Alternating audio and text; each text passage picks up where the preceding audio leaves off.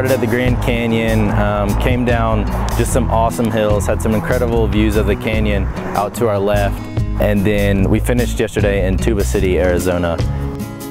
A lady from the Navajo Times came and interviewed us while we were sitting at the McDonald's, and it was an awesome time to get to explain to her about human trafficking, and she ended up writing us a check for $50, which was also really amazing. We were given this booklet released, 30 Days to Stand for Freedom, by our friend Julie Saunders, who works for Street Grace, Tennessee, so we thank her for that.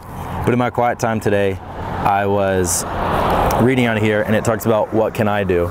So I wanted to include this in the interview today for all the people that have been following us on social media, and they want to know what more can they do besides just see us on our trip.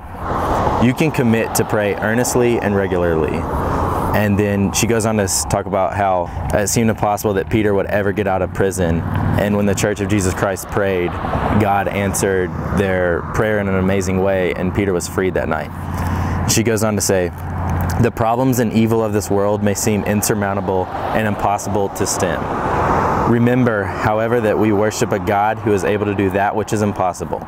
We need to start by praying earnestly as they did in the early church. Pray that these dear ones who are in seemingly hopeless situations will know that there is a God who cares for them and loves them. Pray that one day this evil will be stopped. God is able.